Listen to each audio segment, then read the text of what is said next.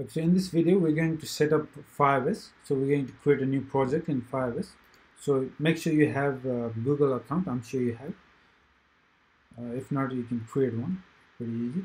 Okay, so let's go to firebase.google.com, and as you can see, I'm already logged in. Okay. I have a Gmail account with Google.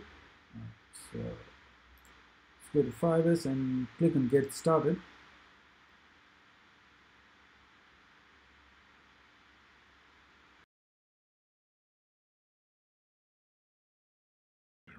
So React blog, right? Okay, no worries. Shouldn't take long, maybe a minute. Firebase is very fast. However, their dashboard is not so fast, and probably because there's a lot going on there. Okay, and then you click on this one, add Firebase to your web app. Okay, click that, and then you will see something like this. Okay, so copy this because this is the config file we need. Okay, so the first thing we need is this. We don't need all these scripts, we just need this bit. Okay, so let's copy and let's head over to again. So what I'm going to do is I'm going to create a new file called Firebase. Okay, new file inside source folder, and let's save it as firebase.js. Okay. So here we're going to have this config that we copied from there. So let's paste that in. So variable config and all that. Let's name it const. Okay, const. And the first thing we want to do is we need to import Firebase, but we can't do that because we haven't installed Firebase yet, right? We need to install this Firebase package.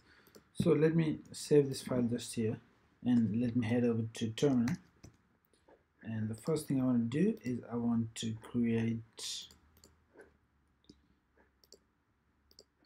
install this Firebase package. Okay, so Control C, and then I use yarn add Firebase. If you're using npm, you can say npm install Firebase.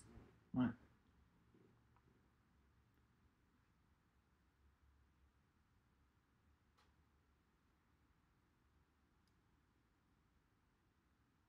Okay, it's done. Now let me start up the server again. Yarn start. Okay. And then so we have this. The first thing I want to do is I want to import everything from as Firebase from Firebase. Okay. Import everything from as Firebase from Firebase, and we have this config file. This config has, as you can see, the API key, auth domain. This is the auth domain. BC10 is it. We have the storage bucket as well. We have all this stuff again, database URL, all that. So first thing what we want to do is we want to reference to a certain, like it's like creating a table in your database. Okay, so what we're going to do is we're going to create a post. Okay, so export const database. We just name it database. You could name it anything, but we just name it database because this is the main feature of our application. So database. So what it refers is it refers to Firebase database, and then we're going to reference to the post. Okay. So it will create post table, and it's not table, it's not traditional database, it's a JSON format. However, it will create this reference to post. Okay. If I go to the database, because I'm sure you already did, get started, yes. And as you can see, there's nothing, it's null. And if you go to rules,